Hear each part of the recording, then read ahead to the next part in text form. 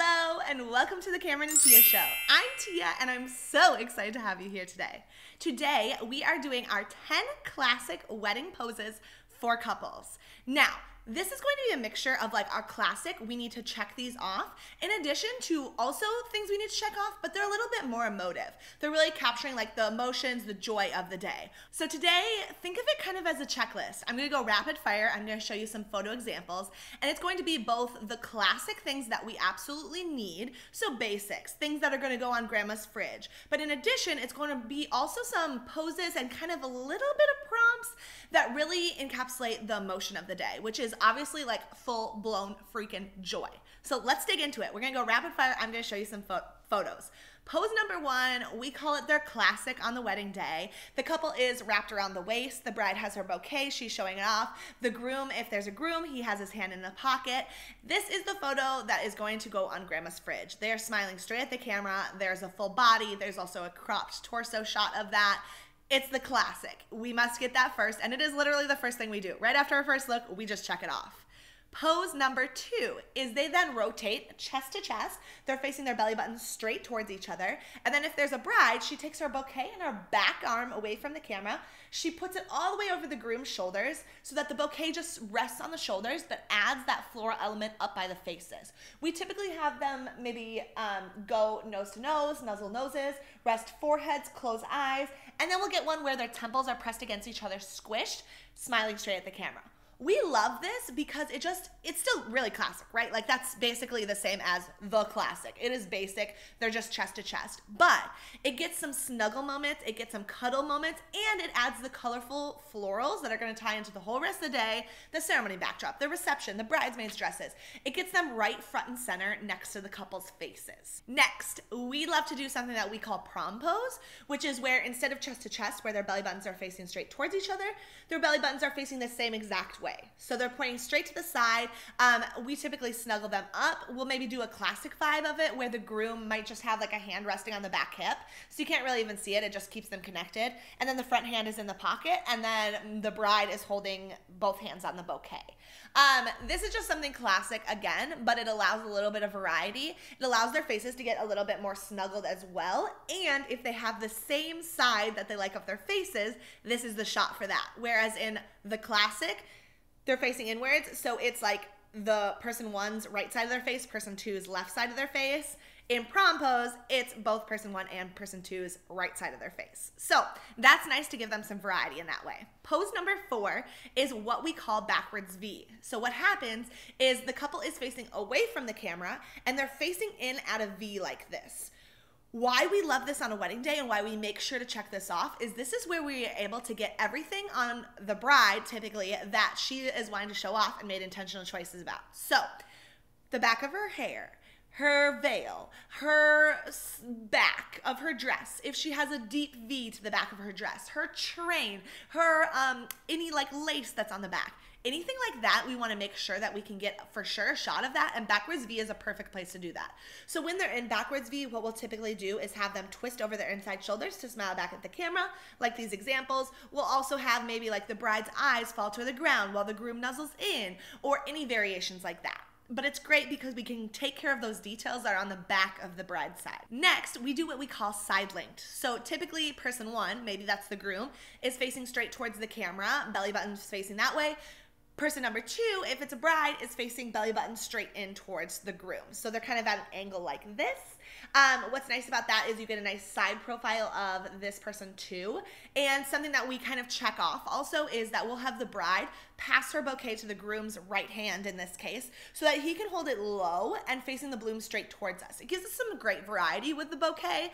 It also gives us the bouquet against the groom's suit, which is another color palette that we love to be able to work into blogs because that kind of ties into a lot of other elements of the day, versus the bouquet on typically a white dress is a totally different vibe than the bouquet on maybe the groom's navy or tweed suit. So he'll put it holding low, and then the bride will wrap both of her arms snuggle-bugged around the groom's arms there. So that's side linked. Okay, pose number 6. So we're getting a little bit more into prompts. We call this a butt shelf.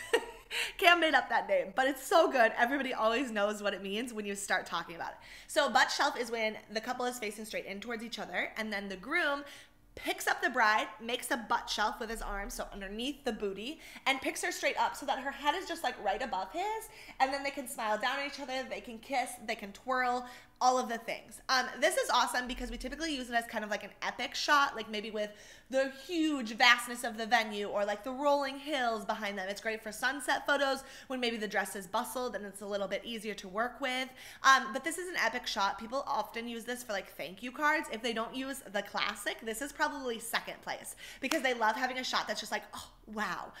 Or this is also a first Insta post after they're married. Definitely usable. Pose number, is this 8?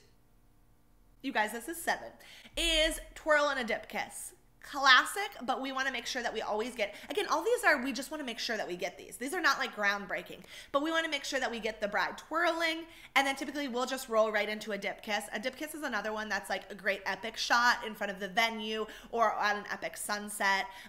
Dip kiss is great because it also has like that connection element, but they probably have practiced in some capacity for like a grand entrance or like the end of their first dance, something like that. So they're like excited to kind of show that off too. Okay, now pose number 8, baby in a cradle. So baby in a cradle is where the groom picks up the bride like a baby in a cradle this way.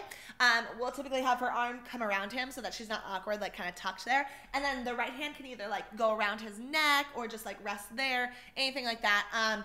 Couple variations is he can just pick her up. That's cute on its by itself, but then also twirling, dipping, dip kissing there, swishing back and forth. Again, this is one that we typically pull out at sunset photos when the bride is bustled and when they're just feeling a little bit more like, oh, I'm excited to be picked up versus like, oh, I'm stressed. I like want to keep my makeup good before the ceremony. Any vibes like that. So just fun, lighthearted. The next, pose number 9, is walking towards the camera, walking away from the camera, and walking sideways, like parallel with the camera. We love to get all these variations. We'll typically use them as transitions to the next spot. So like we'll finish with first look, chest to chest, and then we'll do the bouquet around the shoulders, and then we'll be ready to go to the next spot, and so we'll walk forward towards the camera as we go there. Then when they're leaving sunset photos, they'll walk away from the camera, just snuggled with their arms around each other's waist. We love walking parallel to the camera for another one of those like epic venue shots or like a beautiful tree overarching the shot, anything like that. It's a nice one because they can kind of like glance back at each other, glance forward, glance at the camera, giggle at the camera, anything like that. And the final shot is shot number 10. This kind of comes back to the emotions of the day. I would say a lot of these like lifty ones and walking, so like baby in a cradle, a butt shelf, anything like that, brings out the joy, brings out the like, oh my God, we're freaking married. Like how awesome is that? But we always make sure, and typically we do this when we finish sunset photos, to get some sort of like excited, pumped, hands in the air, ring shot, goofy poses, anything to make sure that we have that vibe in our gallery of like, oh my God, they're freaking pumped. They're so excited to be married. So yeah, a lot of times we'll have our couples walk back towards the venue at the end of sunset photos and we'll have them throw their hands in the air and celebrate. Or we'll say, okay, I'm going to say ready, set, go, hit a ring pose, hit another excited pose, hit another excited pose, and we'll just go for it. By that time in the day, they're like warmed up with us. They're like very comfortable. They might have had like a drink or two and they're like, okay, I'm going to pop out my ring, pop out my ring, pop out my ring. We get a lot of like personality shot vibes in this, which is great. Okay, so if you like today's video, we have a ton more posing education. We actually have a free guide that has 20 of our favorite prompts, and yeah, it's totally free. So I'm gonna pop the link in the description, click on that, head over there. Today we were really talking about posing for the most part, besides when we added in some flavor of like spinning the baby in the cradle, dipping the baby in the cradle. The next step is prompts. Prompts invite emotion, they invite joy, they invite reactions. And so the guide is focused on our 20 favorite prompts. So I want you to head to the description, head on over there, get it totally free. You can just download it right away. We love putting out this free content. So if you want to support us, give us a like, give us a comment, make sure you subscribe. We would absolutely love that. And until next time, bye.